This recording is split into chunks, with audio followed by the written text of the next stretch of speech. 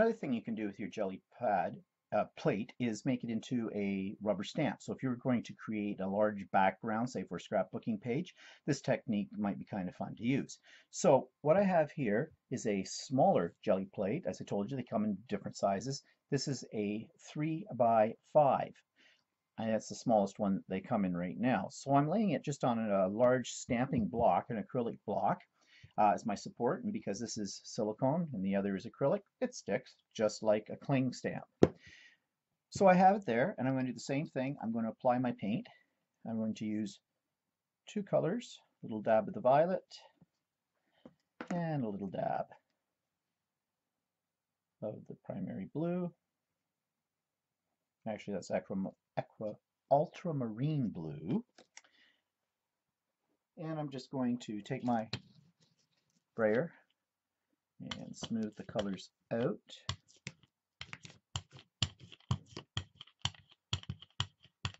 I'm kind of bouncing them here. Again, you just want a thin layer. And I'm just going to take a rubber stamp, or it could be a shape, or it could be a catalyst tool, or it could be a stencil, whatever you want. For this demo, I'm just going to use a simple background rubber stamp, little circles within circles. And I'm just going to randomly stamp on this. That looks good. I'll just stamp this off. Give it a little wipe so the paint doesn't dry on it. Okay, and then I'm going to use the same one that I used in another video, texture tool, and just stamp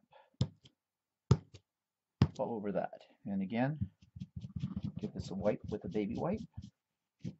Remember on your rubber stamps to use baby wipes that do not have any alcohol in them. Otherwise, it will eventually destroy your rubber stamp with the alcohol and make the rubber dry out and crack.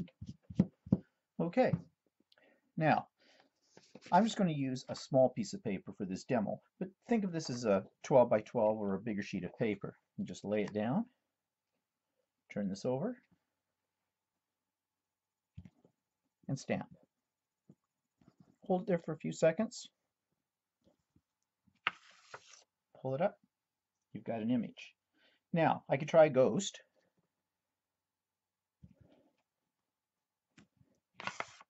Didn't get much from that. So what I would do is I'll do this process again. Maybe I'll use something different color. Let's use a yellow.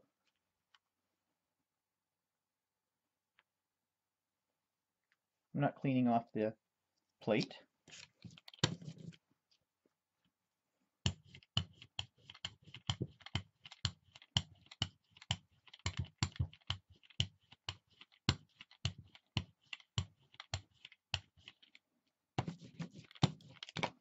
And where's my stamps again?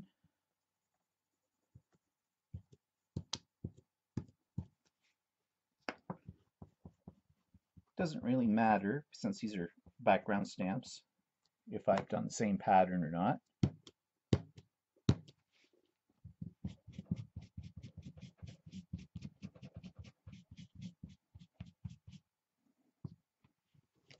And flip her over, and let's go this way.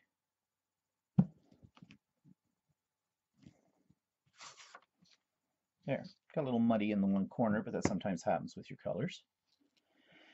And let's do one more. Let's do a combination color. Let's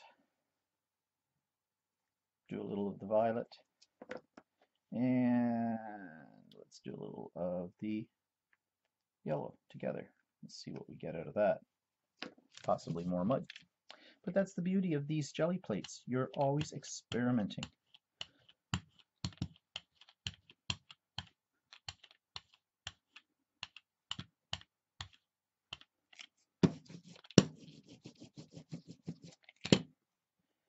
And same thing again.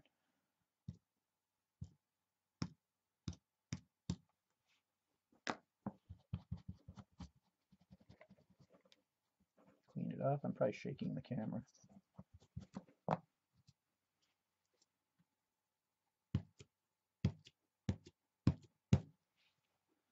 Oops, smeared that a little bit. Sometimes you gotta be careful that you don't smear, unless you want that look.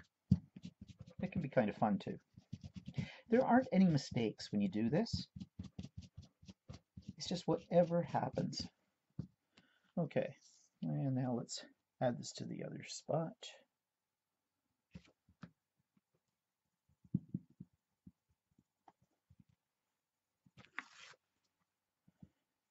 And I'm just going to add a little bit of ghost, still have a little paint left. There we go. That's kind of a fun background.